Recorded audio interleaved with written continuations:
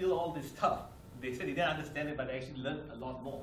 So what he basically said is you can facilitate kids to have access to the machine and lead them to their own device. They can learn faster than if you were just spoon feed them and try and make them memorize stuff. And I think somebody asked me about the education side, right? Like, if I'm not technical, if I don't have business skills. I mean, the good thing is that if you can communicate, if you can read, you can understand, you can ask questions, you can have access to information. I mean, you can do a whole Ivy League MBA for less than $1,000 today, right? Harvard Business School is actually putting the whole program onto the online soon. So getting knowledge is not a big thing. I mean, if you guys, if you guys familiar with the Khan Academy, Salman Khan, the founder, I mean, he said that you go to university to do three things. You go there to learn, which you can do online. You go there to socialize, which you can also do online nowadays.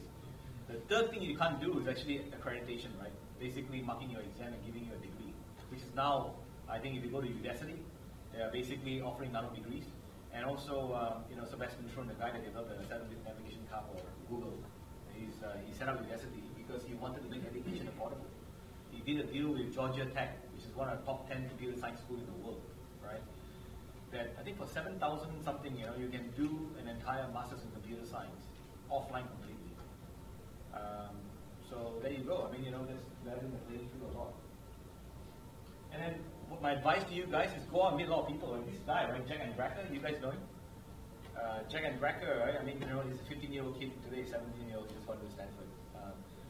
He was very, very passionate about trying to find an early detection for pancreatic cancer because his father passed away.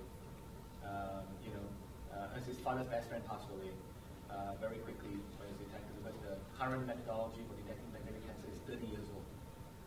So he Googled the answer actually, and then he wrote to 200 professors at the university near his house, Johns Hopkins, in Maryland.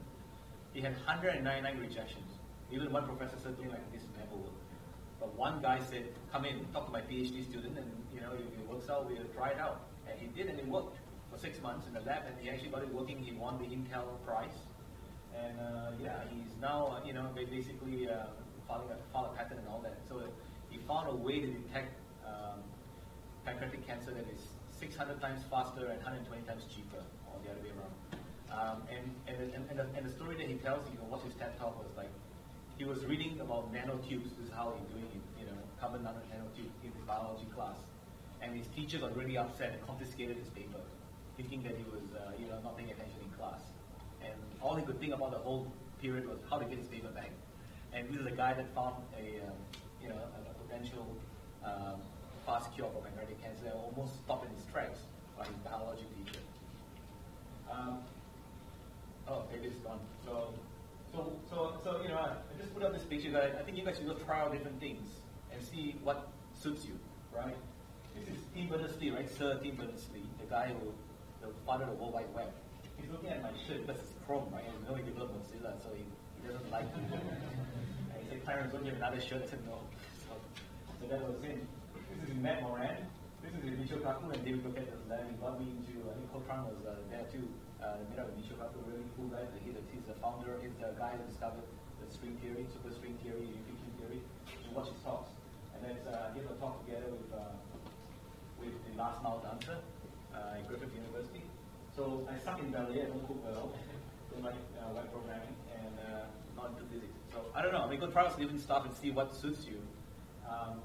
And my parting words to you from the Singularity stuff is basically on the opening day, Singularity, Larry Page actually said, are you guys working on something that can change the world? Yes or no? I mean, if Jack and Draco, a 15-year-old boy, can do something amazing like that, you guys have more resources, more experience, more wisdom. I'm sure you can do even more amazing stuff. So most people in the world is no. So you need to train people on how to change the world. So technology is the way to do it, and you guys should get going and start doing it. So you can follow me on Facebook if you want to friend me, and I do a lot of updates on it.